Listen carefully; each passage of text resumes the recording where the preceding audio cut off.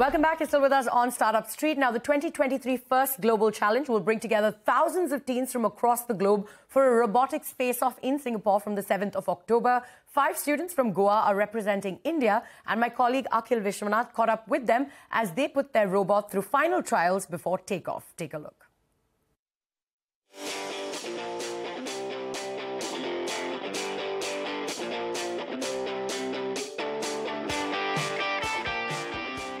It's been raining in Panaji, but where I'm going, in the capital city of Goa, it's sunny, filled with activity and a sense of urgency.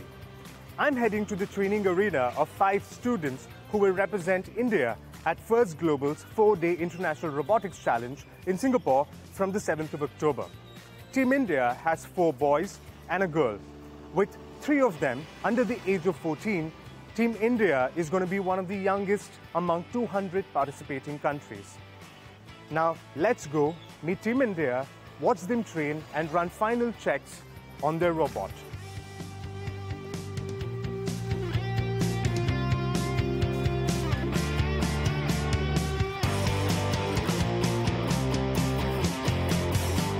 What I have in my hand is Team India's controller to their robot. I'm in possession of it because it was the only way in which I could get their attention for a chat. They're in the final stages of their preparation before they fly out to the First Global Robotics Competition in Singapore. Now, what is the competition about? What are the rules going to be?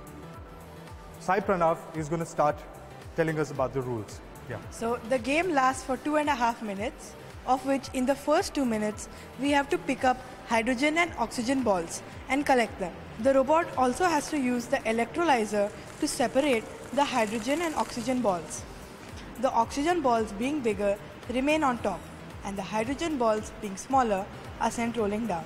After this, the human player is near the electrolyzer and he picks up the oxygen balls which are left on top and throws them to the oxygen accumulator, which is a 10-meter distance. At the end of the 30 seconds and the conversion button is pressed, all the oxygen is dropped into the hydrogen tank to get a clean source of energy.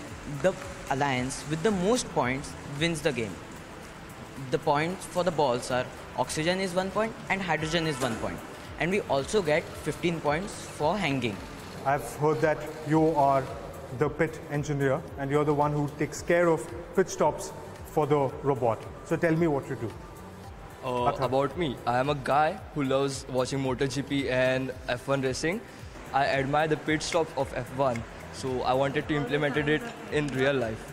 I got an opportunity over here. I have created SOPs and checklists which helped me a lot and reduced my pit stop time from 30 minutes to 10 minutes. I'm now further aiming to get the pit stop time of 5 minutes. Now, Apurva, how does it feel to be the only girl on the team? So, as it is a saying in India that girls are not mostly in the technical part and they do not try participating in the technical aspect.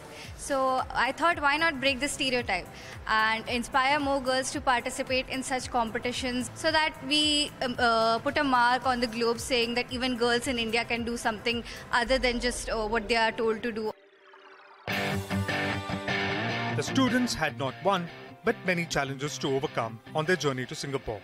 Despite lack of technical resources and funding, they built a robotic catapult and launched a tennis ball 27 meters away, the farthest among all teams in India, and cleared 3 rounds of interviews to win a ticket to the global event.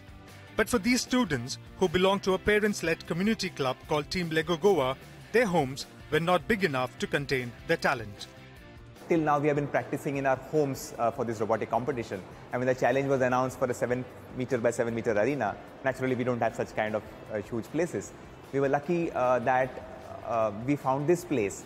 It's called as the Cap de Poa, which is the old Panchayat, a 1961 Portuguese place.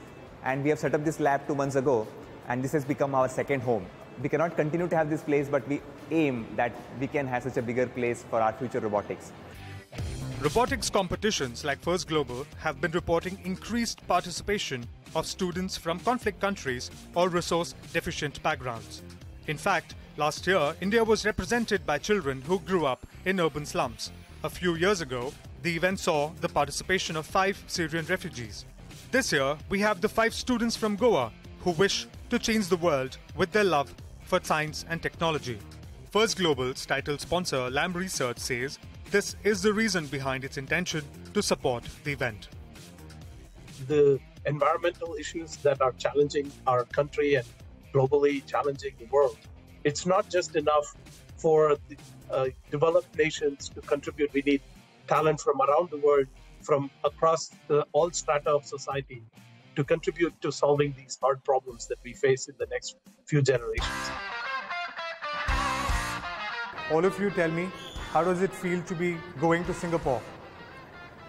Sir, so for me it feels really great that I'm representing my country for the first time at such a global stage. For me, it's very exciting because we are going to get to meet so many people, get to share thoughts, our ideas, our techniques, our strategies. I think it will be crazy.